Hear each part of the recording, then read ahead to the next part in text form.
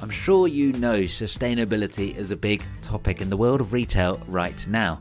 Everyone seems to be talking about it. But I think there could be some huge implications for the retail industry. And that is exactly what I am exploring in episode 66 of the Retail Transformation Show podcast. Take a listen. If we are serious about saving the world, we have to change this. This disposable nature and culture that we have just isn't sustainable. If we look to the global trend of urbanization, where we're seeing people living in city centres, we're talking about less space. And of course, less space means less stuff too. And I think we'll really start to see people becoming more aware of this.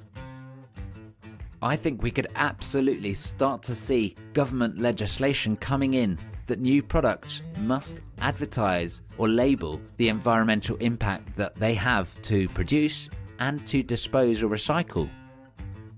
Environmentally friendly and retail are at polar ends of the spectrum, and I think that is going to be a big challenge. So I'm making a pretty audacious and bold forecast or prediction in this episode. Do check it out and see what you think. Am I barking up the wrong tree?